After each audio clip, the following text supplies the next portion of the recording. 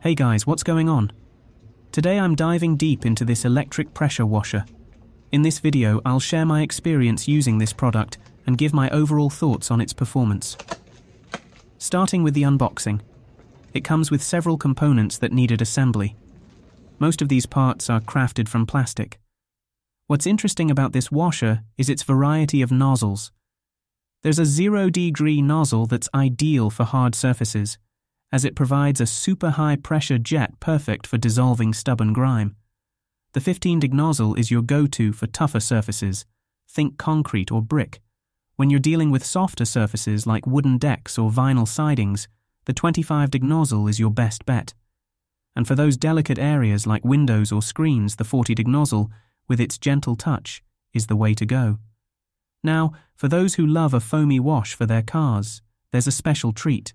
The washer comes with a separate nozzle designed to connect to a detergent bottle. I gave it a spin later in the video.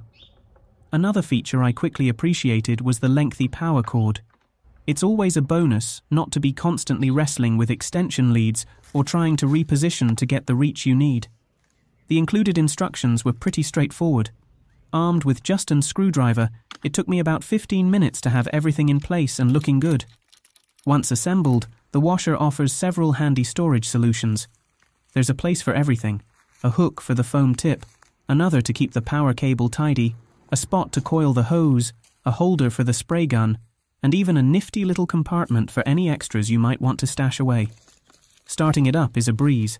Attach the pressure hose to both the washer and the gun, and you're halfway there. The hose connects to the washer with an effortless button push mechanism, while the gun requires a traditional screw-on approach. From there, it's as simple as connecting to your water source, powering up, choosing your nozzle, and you're ready to roll.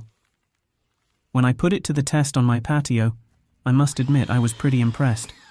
While it claims to push out 3,800 psi, my gut feeling says it's more in the ballpark of 2,000 psi, but it still packs quite a punch. This power ensures it handles even the most tenacious grime swiftly and effectively. Its snow foam lance feature, which directly sprays dense foam, ensures that cleaning agents bypass the pump, prolonging its life and permitting the use of various chemicals, even the harsh ones. But the real test was the foam nozzle on my car. And let me tell you, it was a joy to watch that thick layer of foam settle, making the subsequent wash a breeze. Wrapping up, this electric pressure washer truly exceeded my expectations. It managed to refresh some of the most stubborn spots in my outdoor area, making them look brand new. The only minor hiccup was the setup, where the instructions could be clearer. But once you're past that initial stage, it's smooth sailing. Now I'll leave you with some shots I took.